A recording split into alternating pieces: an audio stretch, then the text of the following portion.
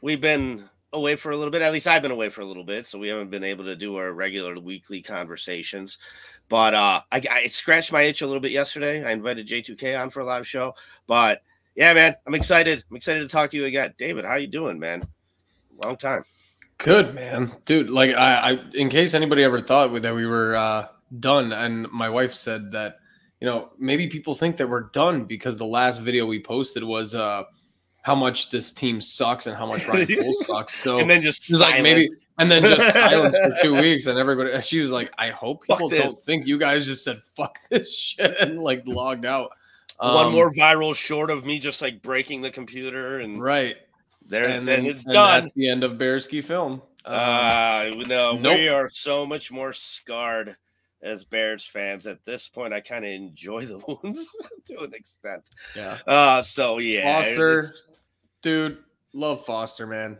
If Foster's still kicking and going as a Bears fan, I think we can make it too, right? So, yeah, I love. Remember Foster what he told us? He's like, "Oh, you wouldn't have survived through the '70s."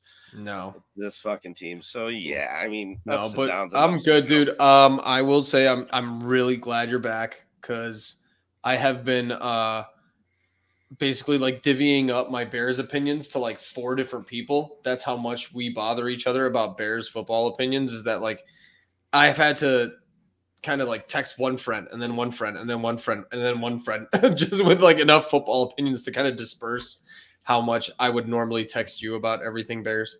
So I'm really glad you're back. And I'm sure those people are glad you're back too. So I don't bother them anymore about football. I've been the opposite, man. I've been left to nothing but my own thoughts. I mean, other than streaming the game and watching it and paying attention as much as I could, I was off the grid during vacation. I wasn't on Twitter.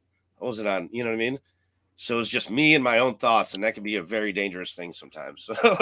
So while you were off, relaxing and getting away from football, people like me stuck here in the fucking trenches are still fucking pissed off. And you're all like, "Hey man, football's like not that important anymore, man." And it's just one part of life and we're doing just fine. And I'm like, no, this shit sucks, and we should be pissed off. But no, you do get away from that compulsive obsession you have. However, believe me, man, the second I saw a guy with a Bears hat, I was like, "Oh, I got to go talk to that guy." Yeah. Like, wait, Bears hat? Do I see a Bears hat? I can't help it, man. It just is what it is. And like you walk up to him, you're like, Bears. They know. You know what I mean? That's so funny that you say that because I was like literally at the store and I just had this shirt on and some guy just went, Bears. And I went, Bears.